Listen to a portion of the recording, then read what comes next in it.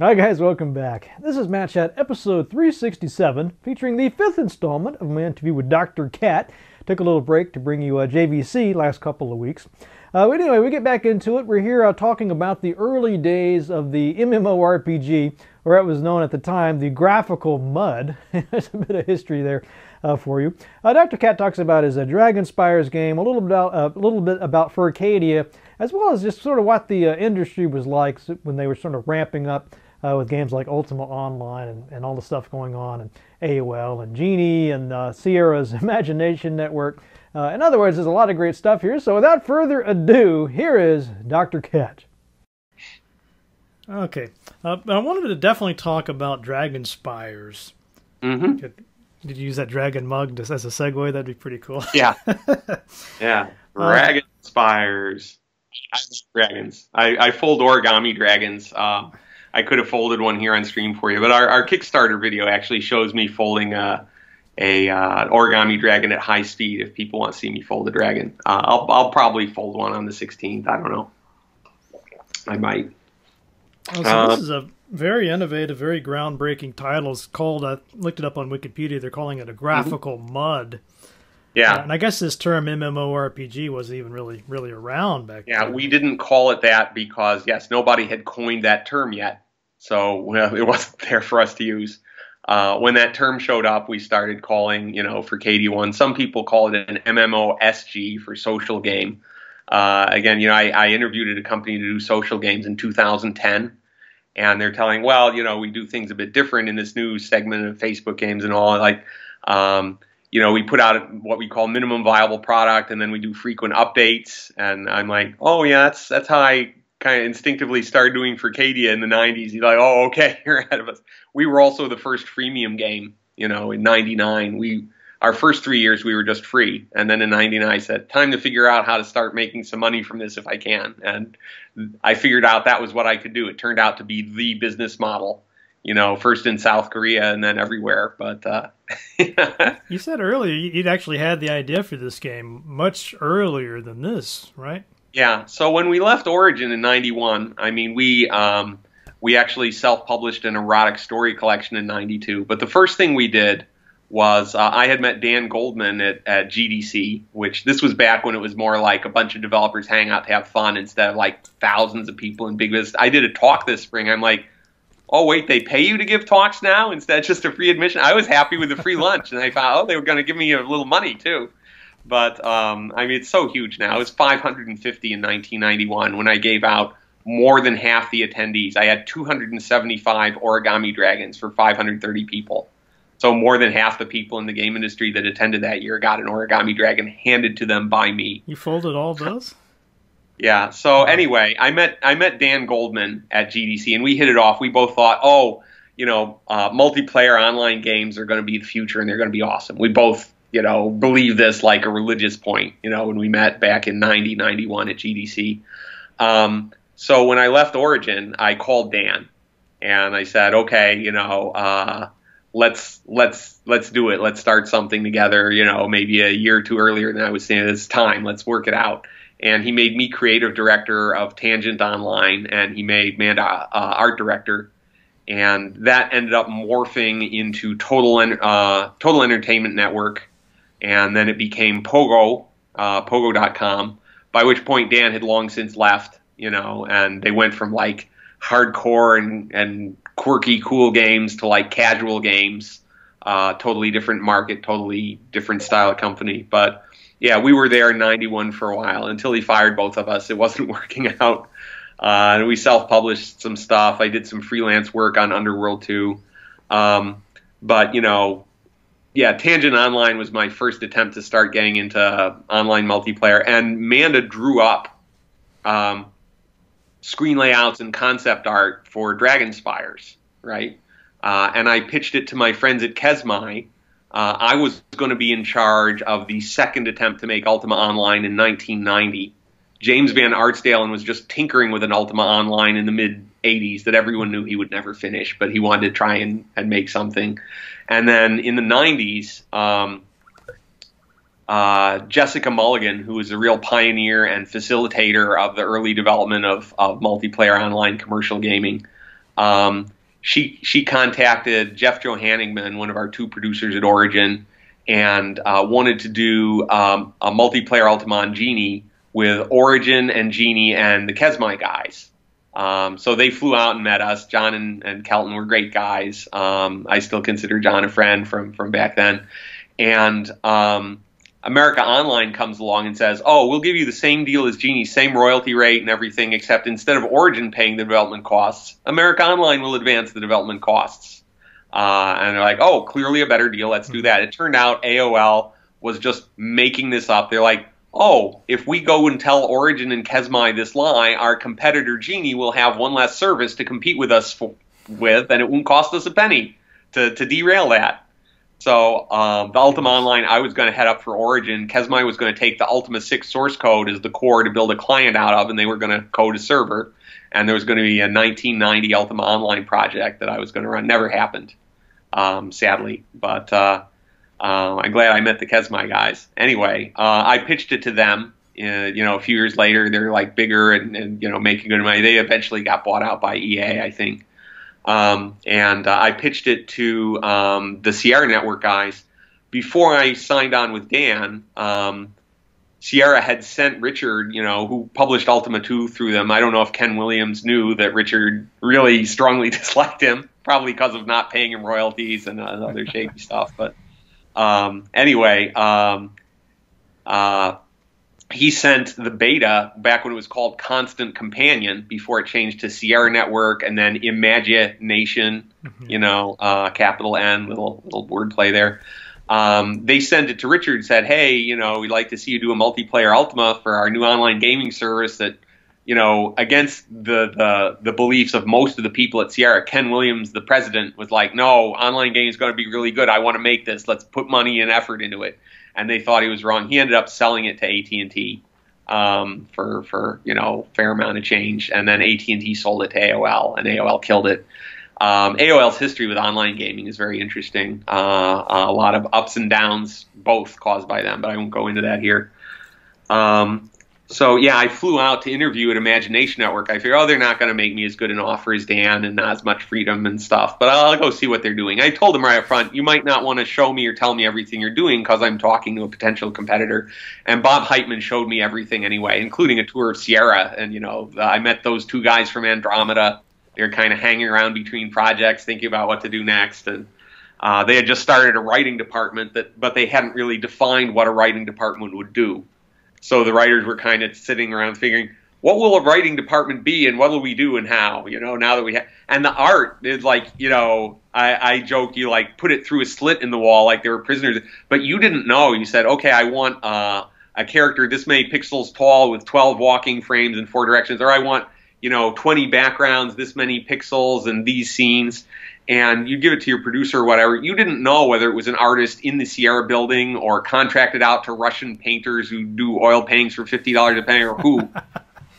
The programmers and designers never spoke with the artists.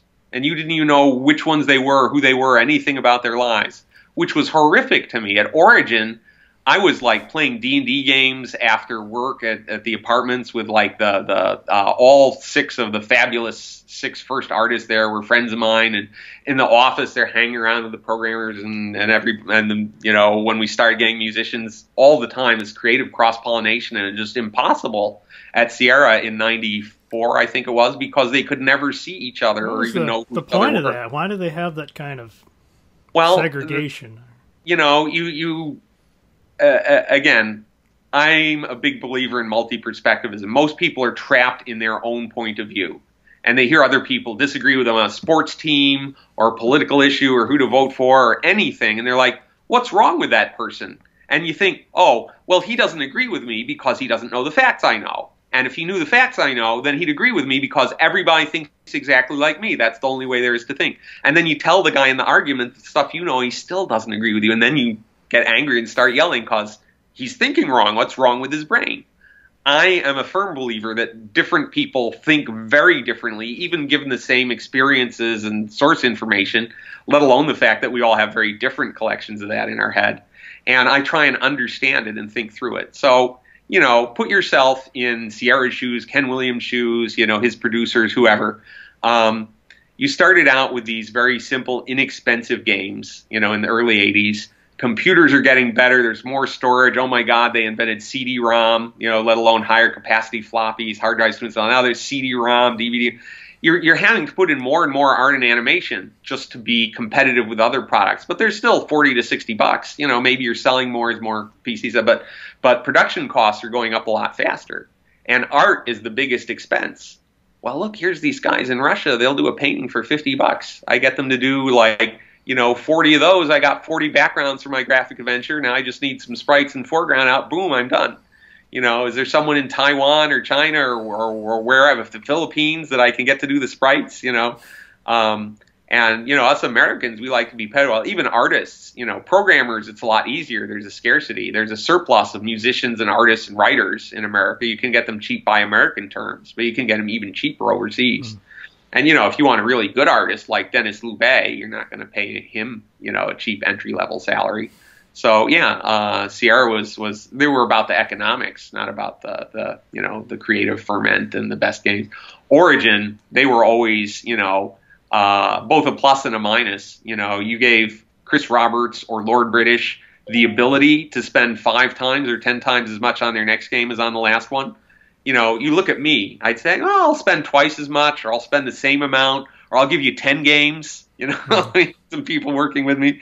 Chris or Richard, they'd make the game have 10 times as much art and animation and quality and, pre-rendered 3D, whatever. They would pour all that money into a game. And it got to the point where the last Ultima cost $45 million to make. And it didn't earn the company $45 million. And that's a big part of the reason why there aren't any more. There was a wing commander that was supposed to cost $2 million, and it cost $12 million. That one still did make money, I think, but could have made 10 million more probably if priorities were different there. So there seems to be a parallel to this in Star Citizen, but yeah, Chris is a much wealthier man than I am, so he probably knows a few things I don't. Well, back to DragonSpires, I was really... So I did get from 91 all the way up to 94. So Manda did this art for DragonSpires, and it wasn't just concept art. The thing showing the screen is you could take that and throw that up as the border of the screen, and here's a rectangle where I'd plot all my tiles. And the shapes, they weren't just, the knights and walls and things could look like this. They were, carefully drawn and the right size and lined up. I could, load that image and chop those pieces out and put them in the map window. They were sufficient pieces to really make a prototype of the game, right? So I wrote design documents and I sent them to Imagination Network and the Kesmai guys. I'm not hearing anything back. And Joe Ibarra, who was a legendary producer at Electronic Arts, Mule and Archon and Seven Seas of Gold, all the early Electronic Arts hits. Bard's Tale were produced by Joe Ibarra. But he did Shadow of Acerbius, one of the first multiplayer online dungeons. It didn't ever get quite up to the massive size, although you could debate how many players you need to earn that M. Neverwinter Nights by Catherine Matagon on America Online was another early one. That and Shadow of Acerbius both predate DragonSpires. But I'm the first one to keep one running continuously for 20 years, so I have that. And I'm a Guinness Book of World Records, which you should put the link to, too, if you want. But anyway, so I figure, okay, even if Kesmai or Imagination Network does this, and Imagination Network, they were busy basically making themselves look good for the upcoming potential sale to AT&T. They weren't looking at new products or improving existing products much. They're just like, I'm coming into work today. What can I do to make sure this sale doesn't get fucked up and really goes through and happens? That was the company's focus at this time. I was pitching to, I could tell, So, even if Kesmai picks it up or whatever, it's going to take months before I have the contract and money to start. I just got to start making the game and, call it a prototype at first, whatever. But it's useful work. I might as well do it instead of sitting on my ass. And I wasted 85 waiting for EA to answer a proposal for a single-player RPG I was pitching to them. I found out later the producer was just waiting for me to make it without any advance money because he wasn't able politically within EA to get projects greenlit anymore. I didn't know that. I got stuck with a bad producer. So I was hoping if I made something or made something halfway, that would give them the leverage to get EA to pull it on. I should have just made games, So DragonSpires, I'm like, okay, I don't have funding. I don't care how professional I think I am and how I feel like the world should be paying me to do my work while I'm working on the game. I'm just going to start making this. And if I get a contract with someone, I always know it's easier to get a contract if you have a demo to show and easier to negotiate better terms and so forth. So I just started making it. I made it run.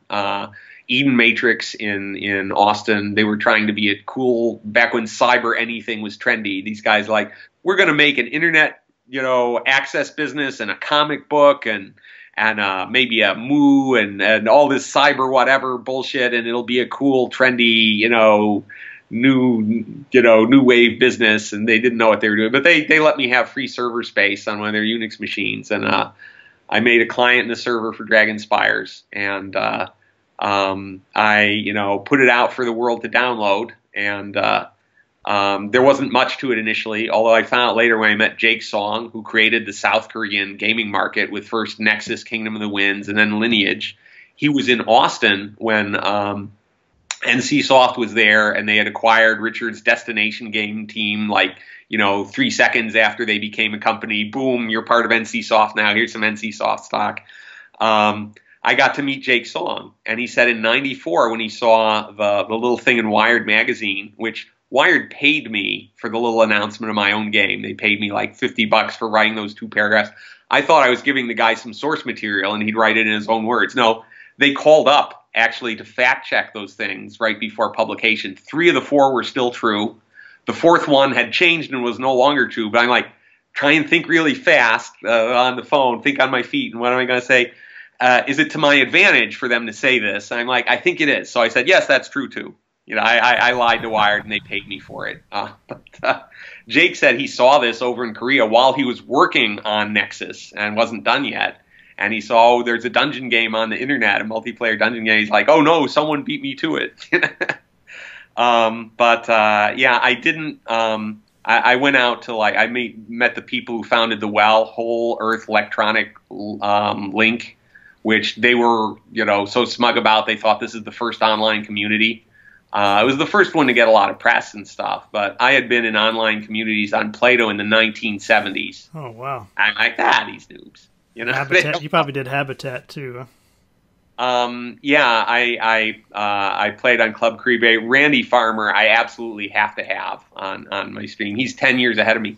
I thought up MMORPGs, including, I was going to have players who played adventures and players who played monsters. And to the monsters, the towns and castles would be their dungeons, and the dungeons and caves would be their homes, and the players would come out of the towns and castles and raid them. And so, a little WoW-like with their, Horde and Alliance. But I thought there's going to be thousands of people. And I was thinking about it in '85 while I was writing this pitch for EA for a single-player game for the Commodore. And this idea came to me. And I think of a technical problem. And I think it through. I'm like, oh, this is a beautiful solution to that, and it'll work. And then I think of a design problem, and I think, a solution to that came to me. I let myself kind of drift thinking about it for a little while. And I'm like, okay, that was fun. Let's set this aside and finish this proposal for the single player game. Back to work. I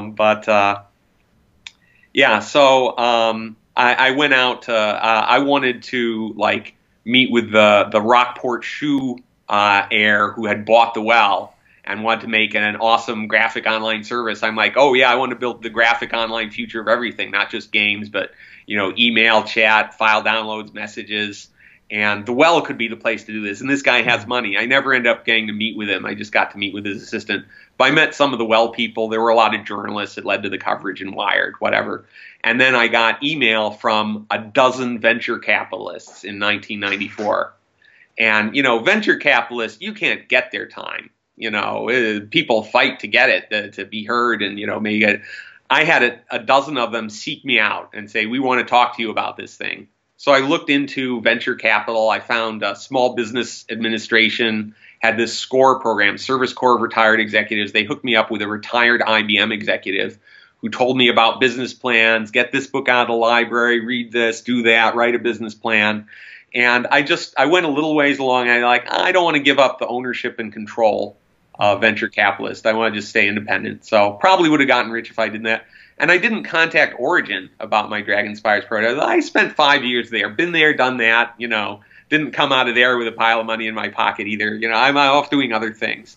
But my buddy Gary, who co-authored Runes of Virtue with me, great ping pong player, by the way. He put the ping pong paddle in Runes of Virtue 2, which I think is a little too out of place as a medieval weapon. But, I mean, I made all the monsters explode when they died in Runes 1. So, who am I to talk? I thought it would be more fun if they explode, which I think it is. Doesn't make any sense. But Gary said, Ken Demarest and Richard heard about your DragonSpires prototype, and they really want to see it. So I go in there, and they're like ranting and raving about how great this is, and wow, you only want $250,000 for a 3-person team, and you can deliver this game. It was me and Jeff and Amanda were going to make it. Mm-hmm. Jeff D, who goes back, even further than I did. He worked at TSR and Dungeons and Dragons. He put out Villains at Vigilantes when he was 17, the first superhero role-playing game, which they got the rights back to. They're, he and his partner Jack are self-publishing that again. Anyway. So they're like, we'll go to an next EA greenlight meeting. This is after they were bought out, and they'll approve that easy. We usually want, millions to do a game. This is cheap for us. But they had hired this young guy, Rick, right out of college. He had his bachelor's degree. And they said, take this Ultima 6 code and art and stuff, and make something that runs on our LAN, our local area network, that's a multiplayer Ultima, just as a prototype, and we can go from there. And they thought, leave this guy sitting there. It'll take him a year to make a first prototype for us to look at. And Rick thought, this will take me a month. And it took him a month. And then they're like, oh, we have this. Well, say Ultima and do it in-house. We'll do that instead of DragonSpires. So, yeah, if I had gone to them earlier, I would have had, probably a big hit multiplayer online game through Origin and EA. But, again, the path I took had a lot of good things happen. Our whole Dragon's Eye team was hired from within Furcadia. But yeah, DragonSpires was just a prototype, and when Windows 95 came out, I said, okay, Windows is now officially good enough for publishable computer games, according to me, because of Windows 95 and DirectX 1.0 and whatever. I'm going to port it to Windows. And Amanda said, hey, why don't we make the furry game? And, we'd done plenty of fantasy games. Ultima, she had worked for, like, TSR and Steve Jackson games. We were like, yeah, been there, done that. We like talking animal characters.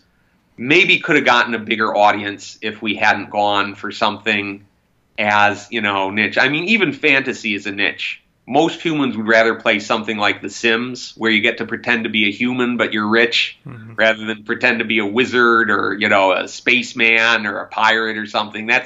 That's for those geeky gamer types or something. I just want to fantasize that I won the lottery. I'm on Lifestyles of the Rich and Famous. So even fantasy is a bit niche. Talking animals even more so. But we weren't aiming for furry fans. We knew they were out there. We knew they would come play our game. Amanda and I go to furry conventions and enjoy it. We're cats. We love being cats, whatever. But I thought, well, Bugs Bunny and The Lion King and Disney movies and Sandra Boynton, cute greeting cards with little characters. And she did funny books with those characters. Those don't just sell to the 50,000 furries. It was a small fandom at the time. Now I'm sure there's hundreds of thousands or millions of people in that fandom. But it was 30 to 50,000 people at the time. They'll come play, but I'm aiming at the general public. And they like, sports mascots and animal costumes at a football or baseball game, ads with talking squirrels, I was aiming at the general public. Sonic the Hedgehog is a video game with an animal character. So we ended up, not only did we get a lot of furries in the game initially, a lot of people who came to the game because they liked the game found the furry fandom through the game. And some of them said, oh, yeah, I want to get involved in that. Other people are like, no, I just like Furcadia. I'm not interested in this fandom. But we started letting, our players patched in vampires and anime characters and humans, Dragon Ball, Harry Potter wizards, robots, everything on their own. We added a human character in, hoping we could start drawing in more of the people who I like to play games, but I only like to play a human. I only identify with my in-game character if it's human like me. And I think we were a little too slow to bring that in. But, you look at Second Life or Habbo Hotel, where, plenty of humans from the start, that probably gave them an advantage. At the same time, being in a niche you can dominate probably gives you a boost from that. But we always wanted to be mainstream. We wanted millions of players. I still have an outstanding bet with Raph Koster, who did Ultima Online and Star Wars Galaxies. First one of us to make a game that has 1 million players logged in simultaneously and playing at one moment in time. Other guy has to buy him dinner. So, yeah. And that's all for this week's episode. I hope you guys enjoyed that. I should be back next week for one last installment with Dr. Cat, at least for now. And that'll probably be followed up by my David Wesley interview. We'll get into the history of Dungeons & Dragons, the tabletop role-playing game with him, as well as a lot of fun stories about his work for Coleco and the ColecoVision. So a lot of great stuff, so stay tuned. As always, I want to thank you very, very much for your support of this show. Really means a lot to me, guys. You have no idea. All I ask, $1 an episode to keep these shows in production. And if you would like to step up and do that, just go to that link in the show notes to the Patreon site, and you can become a dirty old Ratreon yourself. I really appreciate it. Also, you guys spreading news about the show really means a lot to me, so thank you very, very much. All right, what about that news from the Matt Cave?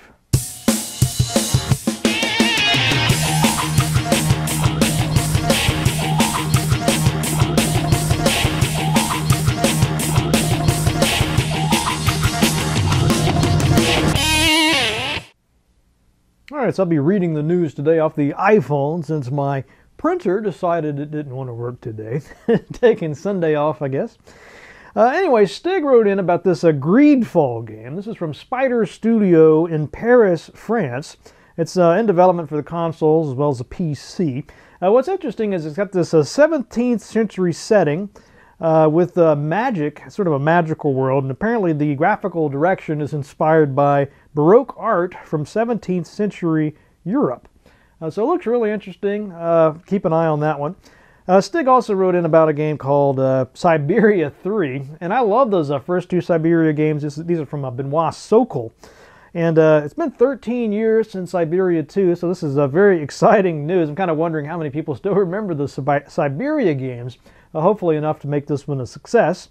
And I'm keeping an eye on that. I'm really curious how much they're going to update the point-and-click format of the first two games. We'll see. And then also, let's see, Shane Stacks wrote in. This is about Into the Breach. This is a single-player game.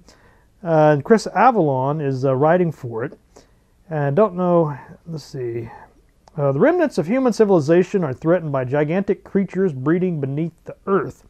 You must control powerful mechs from the future to hold off the alien threat.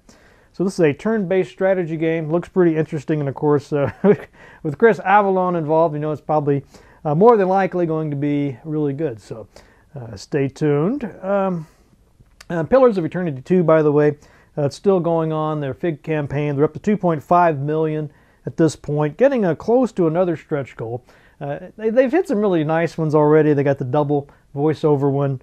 That was great. And they're getting close to Game Plus mode, or New Game Plus mode.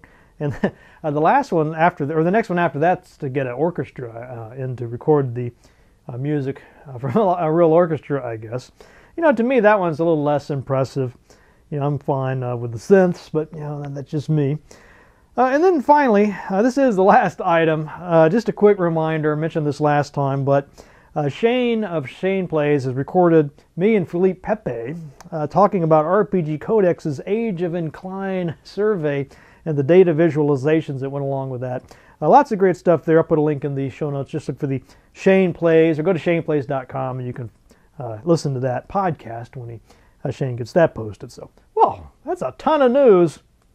I think I deserve an ale for that. All right, so this week I've got a Snow and Tell oak-aged Scotch ale. Love the oak-aged Scotch ales, and this is one from Boulevard Brewing Company out of Kansas City, Missouri. There's not a whole lot of information here on this bottle. It's got a cool label on it. Apparently they use a Scottish yeast and 3 different kinds of hops, and it's got 6.3% alcohol. So, you know, I've seen some of these oak-aged Scotch ales up as high as 8, if not 10%. So this one's definitely on the lighter side, which is good news if you, you know, if you want to drink more than 1 or 2 of them, right? So anyway, this looks pretty interesting. So let's get it open and see what it's all about. All right, so I got some of this Snow and Tell oak-aged Scotch ale from the Boulevard Brewing Company in this rather excellent drinking horn.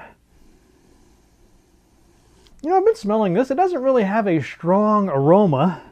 You can sort of smell some, I guess, some of the Scotch from the barrel aging process in this, but you know, I could almost mistake this for drinking or smelling a Coca-Cola. It's kind of what it reminds me of, or maybe a Pepsi. Anyway, let's give it a taste, though.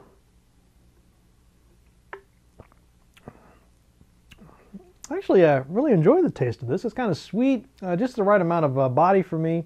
Not too thin or not too creamy. You know, somewhere just right in that sweet spot.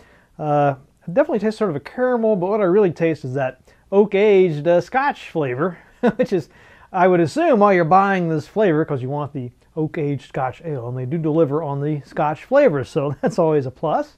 I'll give it another taste here.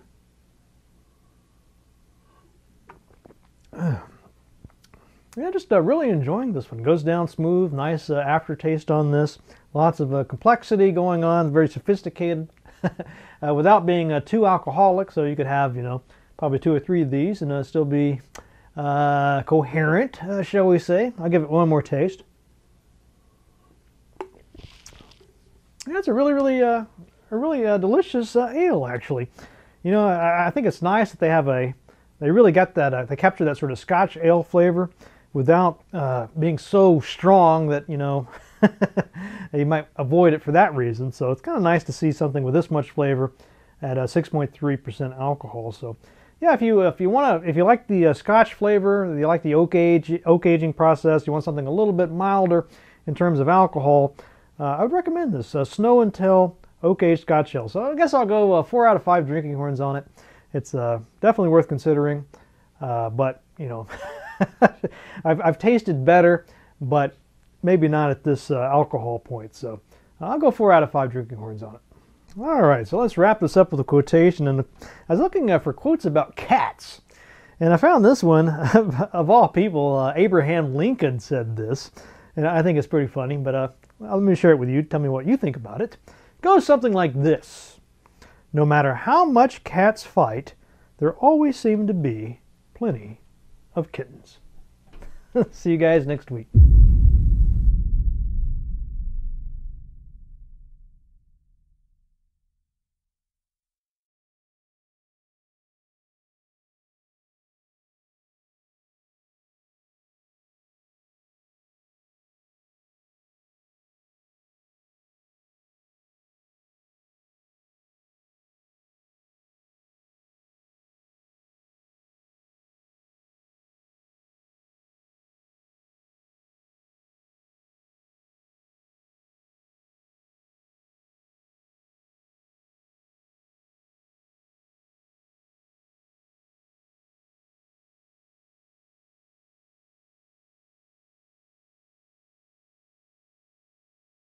This is crime, which any fool can eat, but for which the Lord intended a more divine means of consumption.